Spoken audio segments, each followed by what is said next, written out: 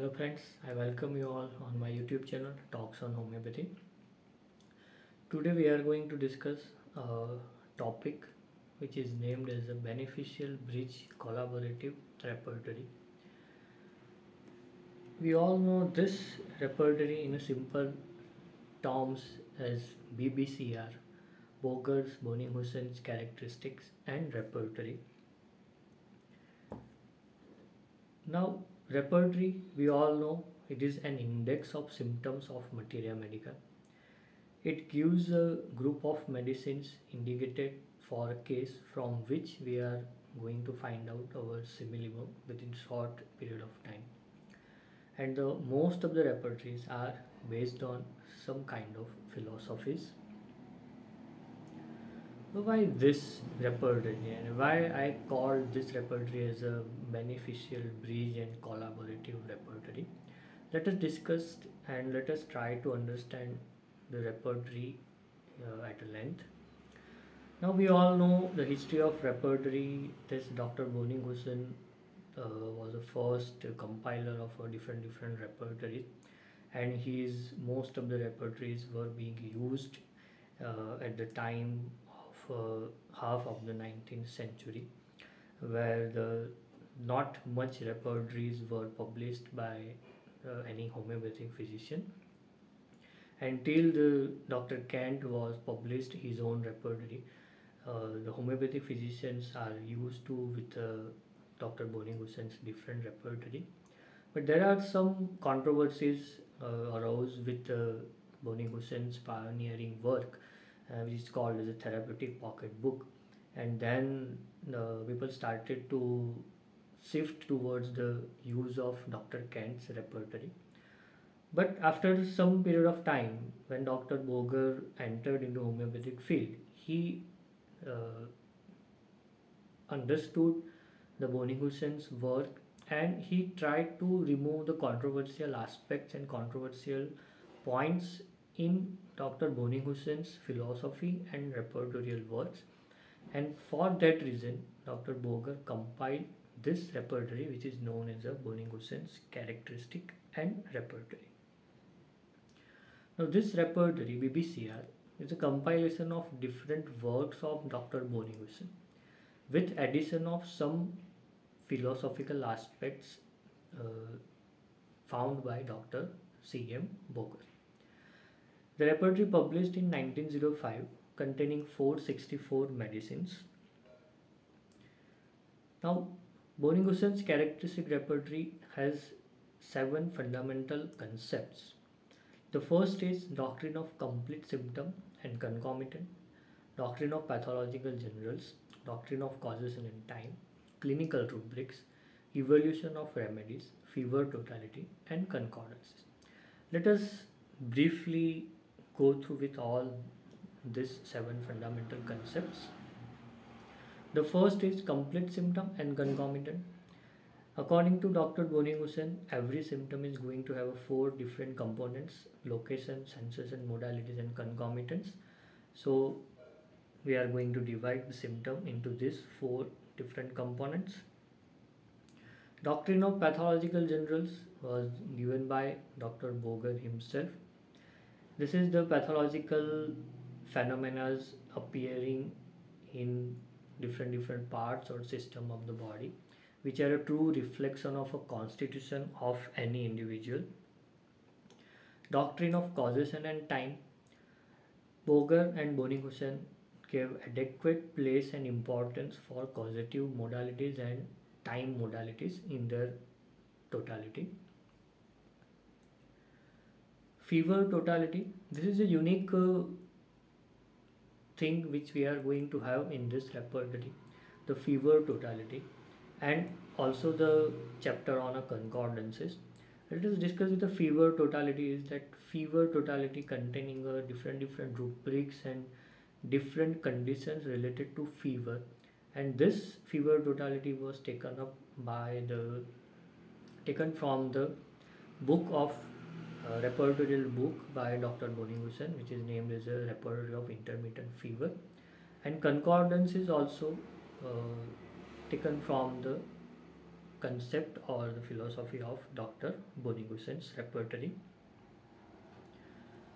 Now let us discuss the plan and construction. As we all know that if you want to use a repertory in a better way, we must understand the plan and construction and where and how the symptoms being converted into rubrics and how the rubrics are presented in a repertory. So broadly this repertory is being divided into three different parts. The first part is introductory part, the second part is materia medica part, and the third is repertory proper part. Introductory part contains some small topics.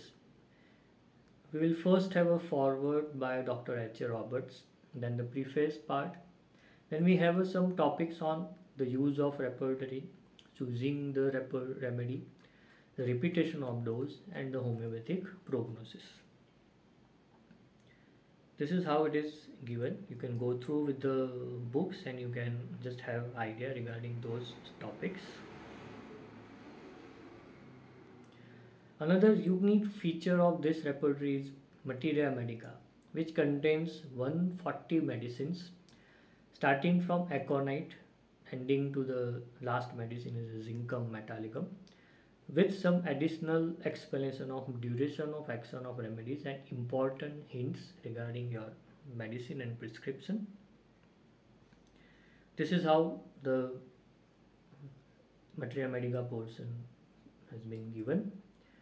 Every medicine is divided into different sub-chapters or subsections starting from mind, vertigo, head, and all the symptoms are given wonderfully. The third part, repertory proper part, being considered as a part 2 in this repertory. There are total 53 chapters. First chapter is mind and last chapter is concordance. Now let us discuss how the chapters are being given and being constructed in this repertory. So every chapter you will find 6 different sub chapters or subsections. Okay. The first, every chapter is going to start with a location or some general rubrics related to that particular chapter or that particular condition. Okay. Now location is going to be followed by a rubrics of sensation. At many places you will find the horizontal line separating the location rubric and the sensation rubric, but in many chapters this line is missing, and then you have to consider that location is going to end and the sensation rubrics are going to be started in alphabetical order. Okay. The location rubrics contains different subdivisions of part, some extension, some sides, etc. Okay, here you can see in this photo there is a chapter I.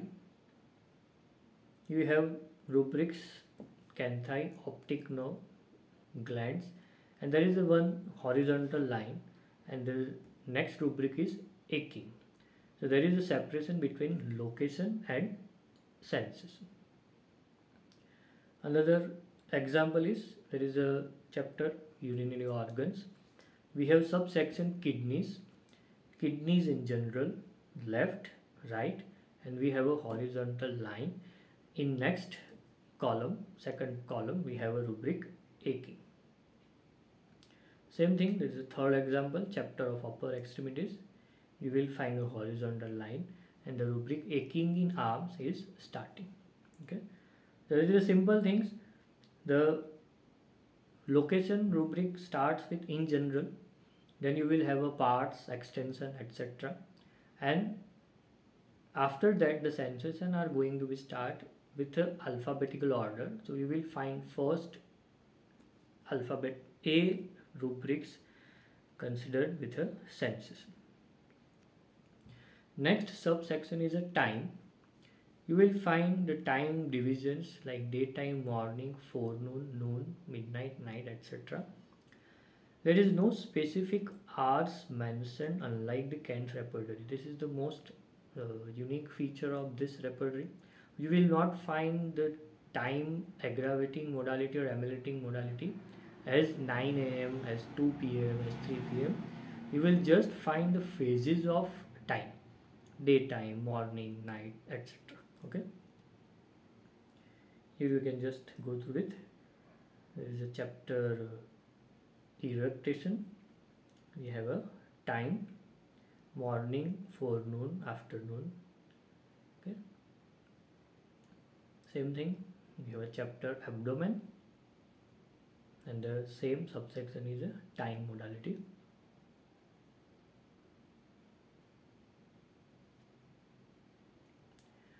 Next subsection is of aggravation, where you will find all the aggravating modalities given in alphabetical order. You can go through with this.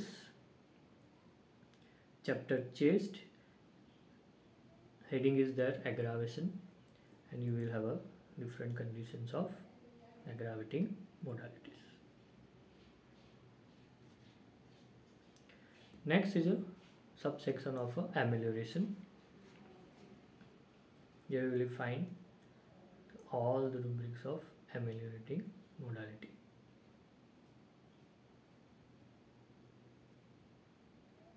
Okay, this is a chapter lower extremities, and you will have an alphabetical arrangement of all that modalities.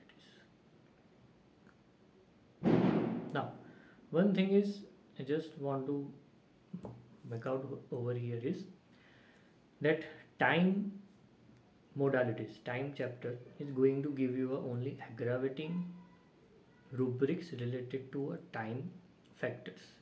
If you want to find out amelioration, you have to go and you have to refer the subsection of amelioration, and you will find the time and amelioration over here. As you can see over here, we have a chapter lower extremities, subsection amelioration, and the rubric is night. Amelioration is given in this ameliorating section. Okay. Next, most important part, concomitants. This is the biggest controversial or some confused entity of Boenninghausen and Boger's theory or totality of symptom. So in this repertory, Dr. Boger has tried to rectify the error where the concomitants are scattered in different chapters. So he tried to form a separate sub chapter or subsection on a concomitants, and in most of the chapters you will find the subsection of a concomitants given very nicely and containing all the rubrics. Here we can have some concomitants. The chapter is nose coryza. We have a concomitants over here, a general concomitant and also some specific concomitants.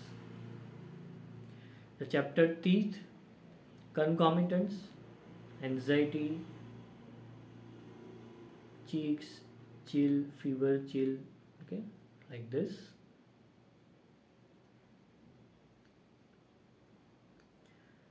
Again, some more detailed concomitants are given. Is first is there is a chapter menstruation, concomitants before menses, concomitants after menses, concomitants at start of menses. Okay, and last, number 6th subsection is of a cross reference. Now, cross reference is like where we are going to find out similar rubrics or synonymous rubrics. The cross references are going to help us to locate a similar right kind of a rubric in repertory. So in this repertory you will find 3 type of cross references are given. The first is you will have a separate subsection of cross references. At the end of concomitant, there are a total list of cross references are given in every chapter or most of the chapters, where you will find cross references of different rubrics. Also, The cross reference of aggravation, amelioration also will find with the separate headings, where you have to locate just this separate subheadings, and you are going to locate your cross reference for aggravating or ameliorating modalities. Okay. Next cross reference you are going to have in this repertory is given in a chapter with rubric with the heading of compare. You can see over here there is a rubric is there, active, and we have a compare hurry. Okay, so this is a not a synonymous, but this is a similar, this is a similar kind of a cross reference. Okay, and if you are supposed to locate the rubric in a separate chapter or in another chapter, there you will find the rubric is written with a C, the name of chapter, and a name of rubric. Okay.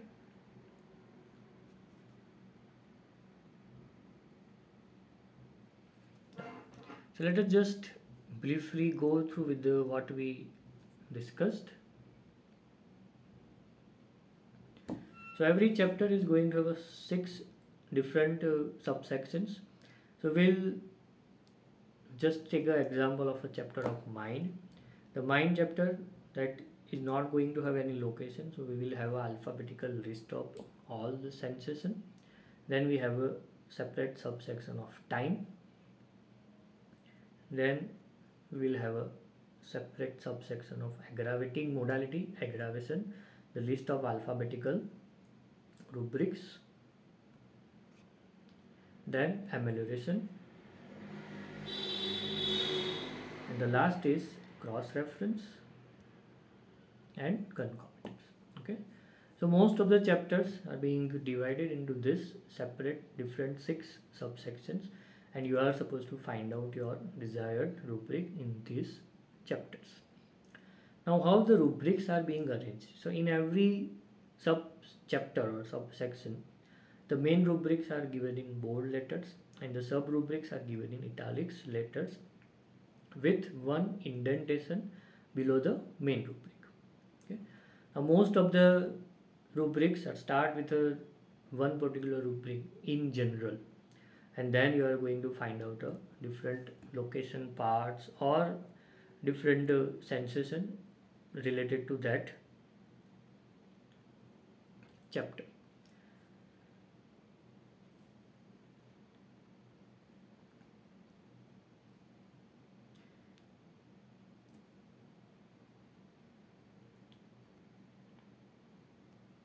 Okay, another thing what I would like to mention over here is at many places we will find abbreviated letters, and mostly in the rubrics of location we will find there are one letter written in a bracket, and those letters are abbreviated for the name of that particular rubric.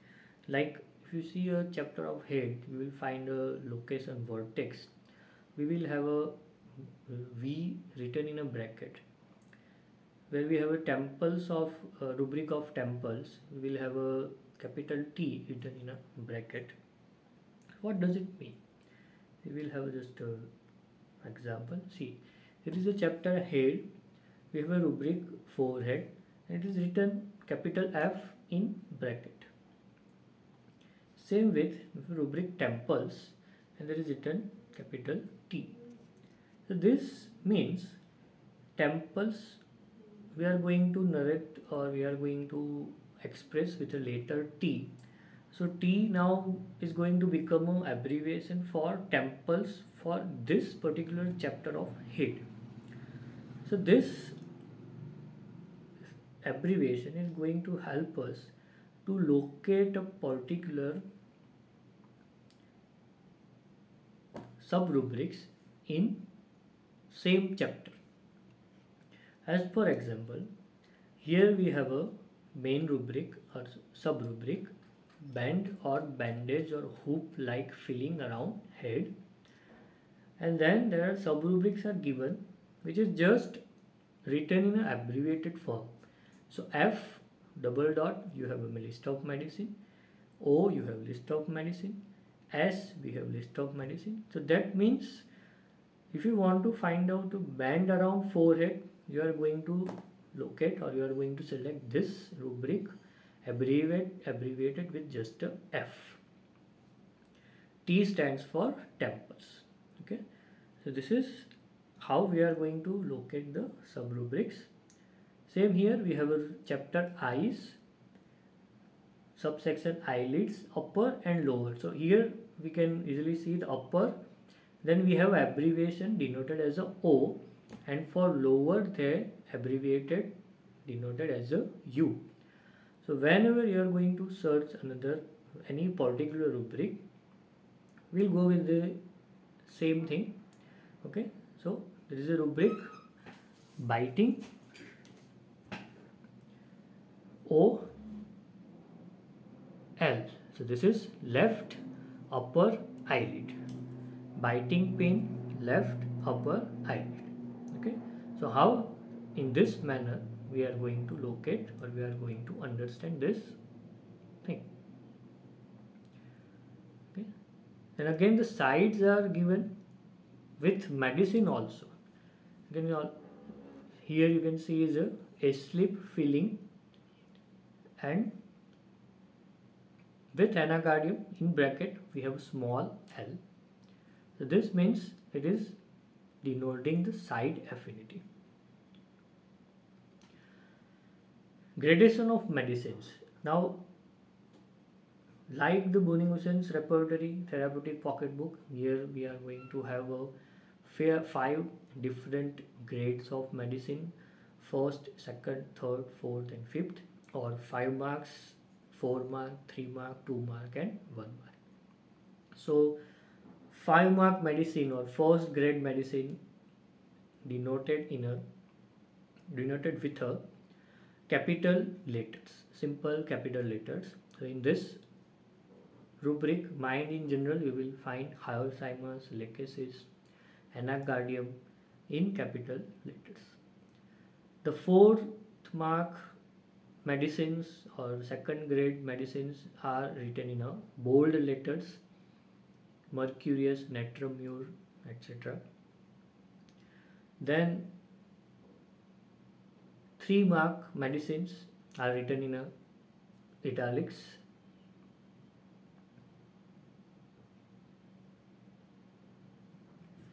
Ignatia, Hapar, like this.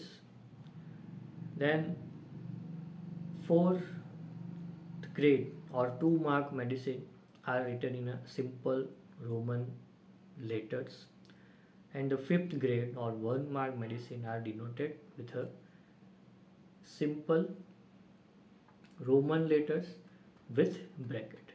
So here you can see rubric is there, genitalia, right, and that is in bracket we are having medicines like digitalis or natrum car.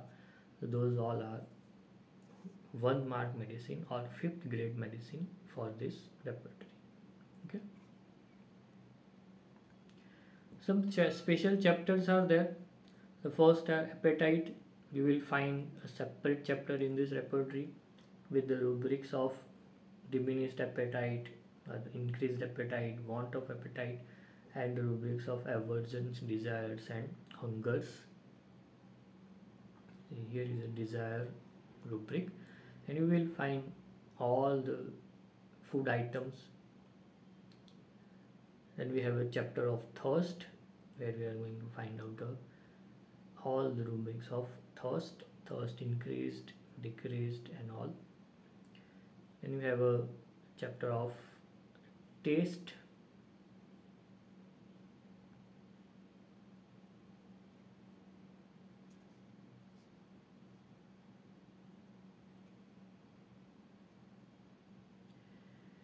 Next, most important chapter of this repertory is sensations and complaints in general. So where you have a general sensation or a general complaint, according to Boenninghausen's theory, you are going to locate those all sensation and complaints in this chapter. separate chapters on glands and bones. I'm going to have a different rubrics of in general glands and bones. Then most important part of this repertory is the fever chapter. The fever chapter is divided into different sub chapters and different chapters also. The first, we will have a subsection of a pathological fever, where we will find a type of fever like bilious, catarrhal, cold, gastric, hectic fever, etc.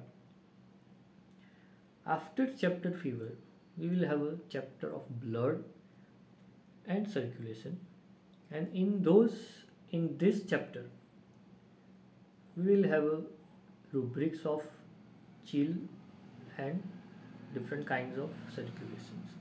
Okay.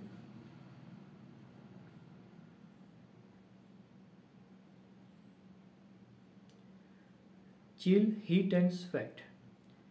Now this all three stages of fever is wonderfully described in this repertory with its subparts. So in this repertory, under the chill chapter, we will have a sensation of chill, coldness, and we will have a partial chill and partial coldness, rubrics of partial chill and partial coldness, followed by aggravation, amelioration, time modalities, and the complete list of concomitant symptoms. The concomitant symptoms are divided from different parts of body in anatomical region, starting from head to lower extremities, and a detailed list of concomitants related to every stage of fever we are going to have in this repertory. And the last part of this fever totality or fever chapters is compound fever.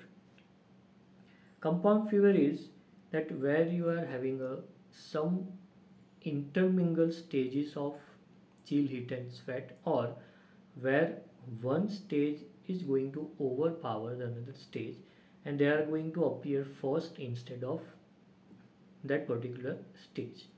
Okay.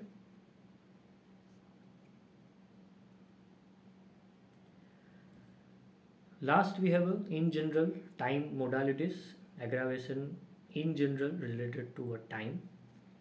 The conditions of aggravation and amelioration in general means in this chapter we will have a list of general aggravation and general amelioration. Okay, so here aggravation and amelioration are given with each other. Okay, so when we are referring the different chapters, we will find the aggravation is a separate and amelioration is a separate entity.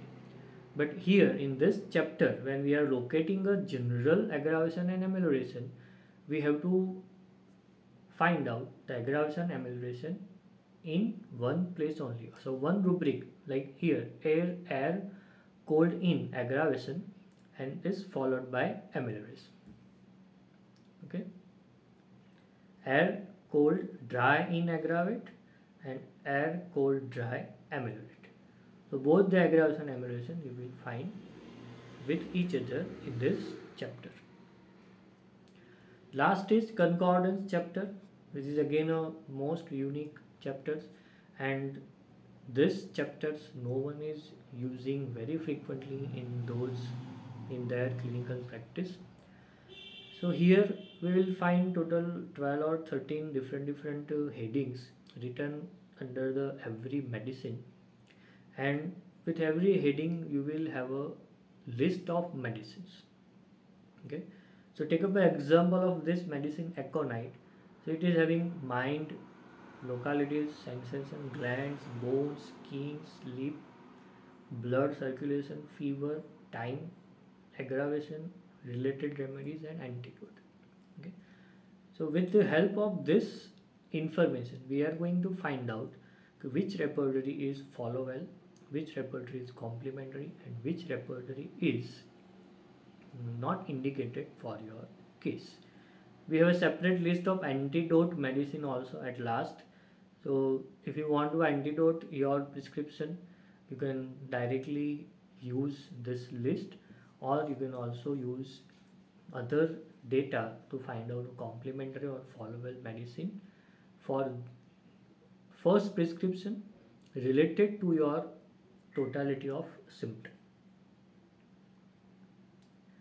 Okay, this is another medicines. Arsenic, same informations is given.